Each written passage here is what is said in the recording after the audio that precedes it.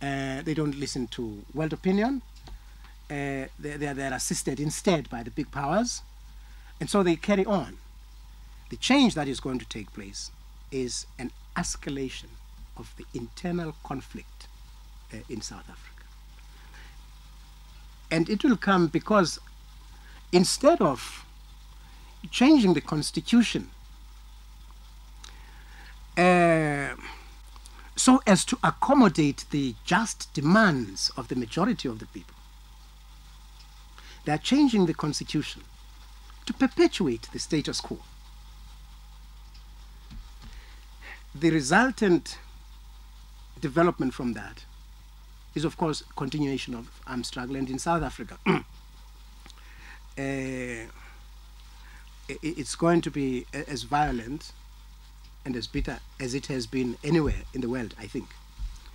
That is obvious from the hectic preparations that are going on under orders from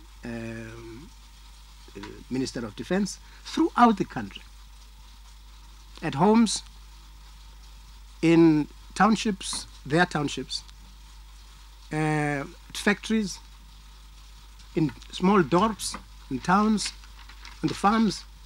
Hectic preparations,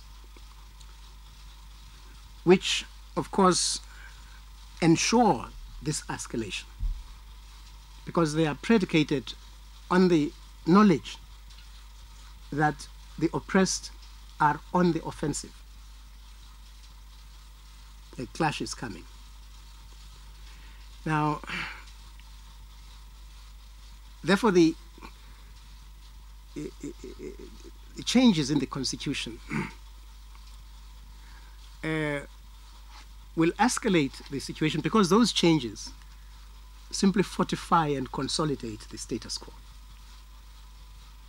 So whether you have forced out a border,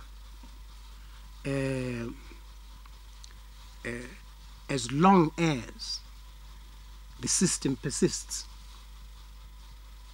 changes take place in the direction of the escalation of the conflict. Mr. Tambo, I'm George Makulu from Zambia Daily Mail. You've just said that developments in Namibia are bound to have a significant impact on South Africa.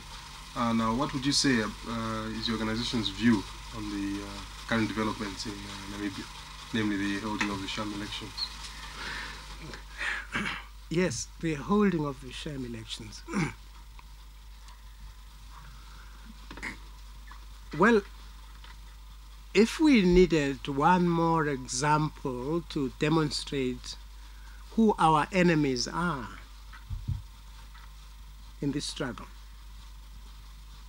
the fact that there are sham elections taking place in Namibia today provides such an example.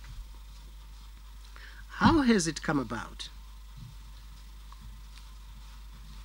that, in complete defiance of the unanimous positions of the Security Council, the United Nations, elections are taking place in December? How has that come about?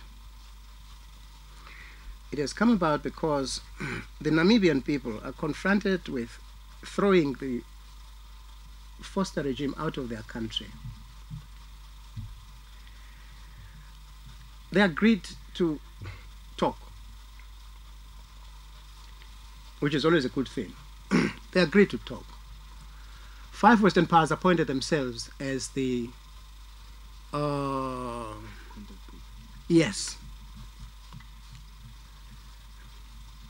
but there were not 5. There were 6. South Africa is part of that 5. So SWAPO was negotiating with itself on the one side and the group of 6 on the other. That is the reality. So they went to Pretoria and agreed that these elections should take place. Agreed with their ally. That is the reality of this. And we must not be deceived about who is our friend and who is our enemy. If we are deceived, we'll go wrong. These elections, which are a kind of an abuse of the willingness of the Namibian people to cooperate. Any Namibian, of course, SWAPO has stated its position, but even the few who are being bullied into participating.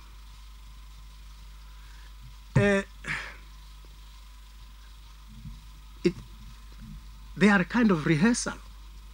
It's the only elections I've heard of in the world where after the elections, nothing happens. You don't have a National Assembly. You have presumably members of parliament, but they go nowhere. There's no cabinet. Nothing happens. The colonial ruler carries on until April. So what are the elections about? They're a rehearsal for any elections that may be held before. They are an argument for the 6 for further negotiation, all aimed at displacing SWAPO.